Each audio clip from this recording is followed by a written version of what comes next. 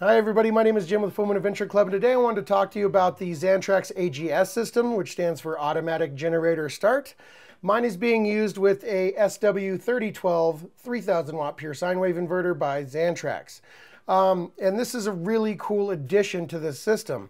Not only does it give me the ability to start and stop my generator just manually from the control panel, which is very cool, but obviously it also will start the generator automatically. So when you get down to a certain voltage, you can start your generator, it'll automatically turn on your generator and it'll charge your batteries until they're full and then automatically turn them off, which is very cool. But where a lot of AGS systems fail, and Xantrex has picked up the slack on this, is the fact that you can set multiple parameters for your voltage. And I'll tell you why this is a good thing.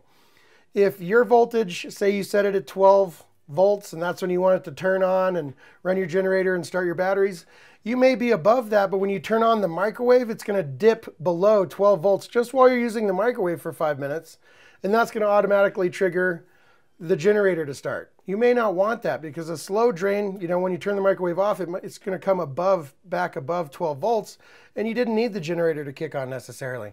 So Xantrex put in these different parameters, like for 30-second loads, 10-minute loads, hour loads. You can set multiple load times so that it actually knows that there's a microwave on or the air conditioner or something is pulling it down. And you can set that for different time intervals so that it knows it's the appliance, not necessarily the actual voltage. So you can set it for delays that really help it more accurately start your time on your generator for your voltage. So that's a really cool thing that they've added to that, is just all those extra parameters so that it's smart enough to know you just turned on the microwave. I don't need to start the generator necessarily.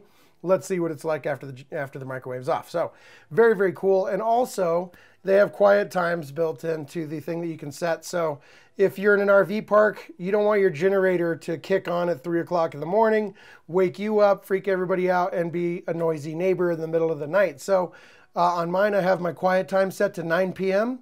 to 8 a.m. And the generator will not come on during that time to make sure that everybody gets a good night's sleep. And then at 8 o'clock, if it's below the voltage, it'll turn on the generator and we can start our day. So it's a very, very cool setup.